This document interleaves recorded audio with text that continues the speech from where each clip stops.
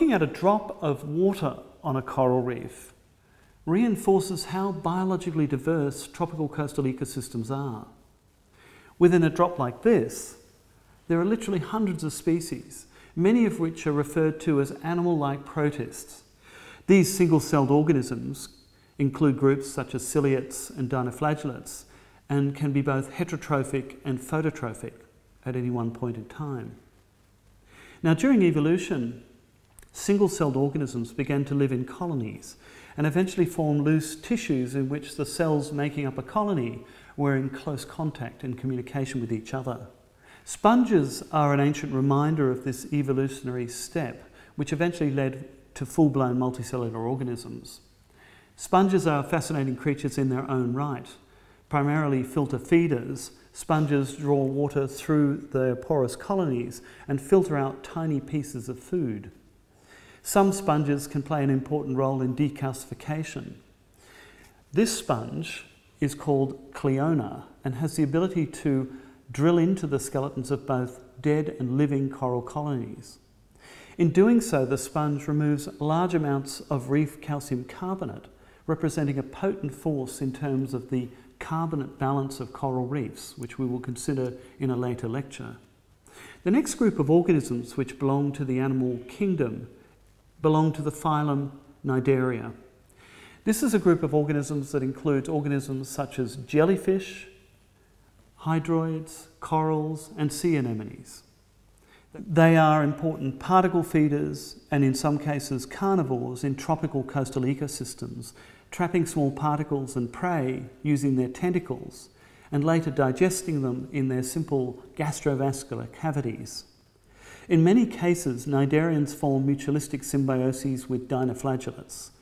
We will be hearing much more about this symbiosis and its importance in later lectures. Ctenophores are referred to as comb jellies and may be confused with jellyfish. However, they are not jellyfish. Rather, they are gelatinous organisms which are distinct from cnidarians in that they don't have true stinging cells. Many other organisms eat ctenophores and they form an important part of the connectivity between reef systems and can occur in very large numbers in tropical waters. They are also the favourite diets of marine turtles and other planktivores. Another group that you'll see within tropical coastal ecosystems are bryozoans or ectoprocs. These organisms form encrusting colonies and sometimes delicate lace-like structures where thousands of individuals are working together to form these tiny colonies. Bryozoans are an ancient group, but they show an increasing level of complexity when compared to cnidarians and ctenophores. Although they do not have respiratory organs, blood vessels, or even a heart, they show an increasing level of complexity in terms of the organs and tissues that they have in their bodies. They are, however, small in size, which is a result of the limitations of diffusing oxygen in and carbon dioxide and waste products out. The next group we'll consider are the worms. There are a large number of organisms which go by the name of worm. This term is largely non-taxonomic and has been applied to any animal that is long and thin and which does not have a well-developed head region. The first group of worms that we'll consider here are the flatworms, or the animals that belong to the phylum Platyhelminthes.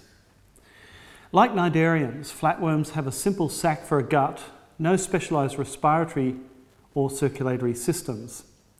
Some flatworms are parasitic, while others are active predators on the reef. Now, many flatworms are also brightly coloured, and this is because they're trying to advertise their distastefulness to predators such as fish. Many of these flatworms actually have toxic compounds in their tissues. The next group of worms are the ribbon worms or Nemerteans. The Nemerteans are a group that has a well-developed digestive system, a primitive blood vascular system, and which can become quite large, especially in cold water such as those associated with Antarctica. In tropical coastal ecosystems, they're found underneath rocks or in mud or between gravel, where they derive nutrition from a range of different sources, with many species being carnivores, filter feeders and detritivores.